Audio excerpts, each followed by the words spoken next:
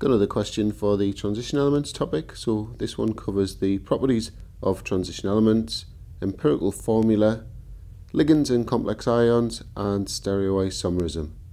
As always, the link to the questions in the description of the video if you want to try it first. Okay, so we'll make a start. So we'll begin by saying why scandium and zinc are classed as D block elements.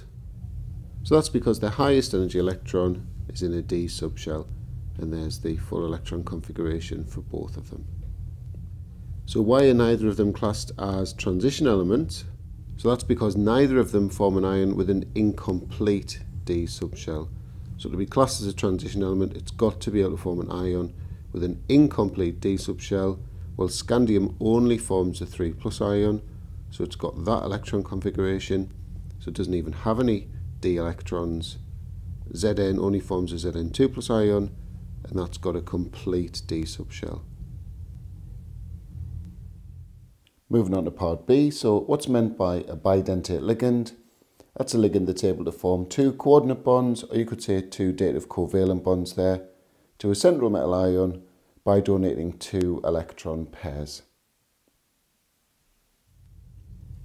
So moving on to the next part, we've got to identify A and B. First thing I've done is worked out the empirical formula for the complex. So that's just dividing by the MR of the atoms.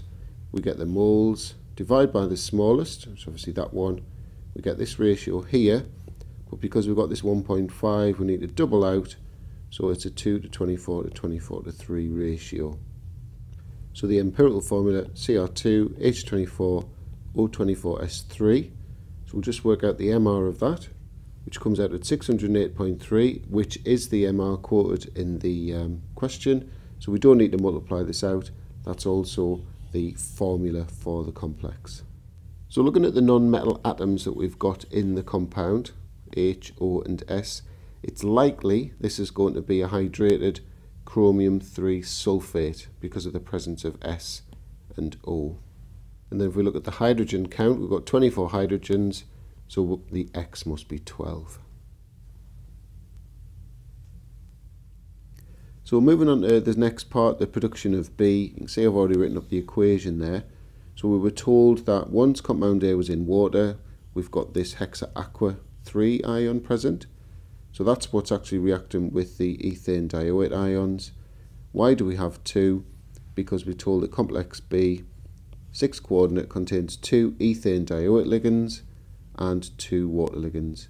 So obviously if it started with 6 waters, 4 have been substituted. The charge of B, I'll just quickly explain that. So chromium's +3, obviously H2O is neutral. Each of the ethane dioate ligands are 2-. So you've got +3 with effectively 4-. So you're left with that 1- charge. So all we need to do now is draw these 3 stereoisomers. Remember, we're told it's octahedral, so I've got my empty octahedra waiting to have the ligands put on. So the first one I'm going to draw is the trans version, where the H2O ligands are 180 degrees apart. So that means here we're going to have a bidentate ligand there, the ethane dioate ligand there, and there.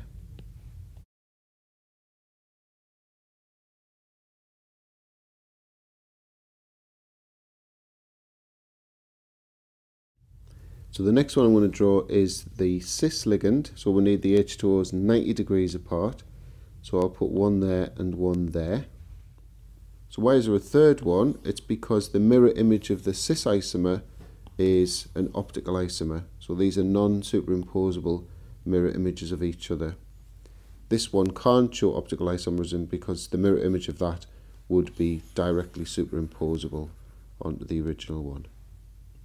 So all we need to do now is mirror what's on here on this one.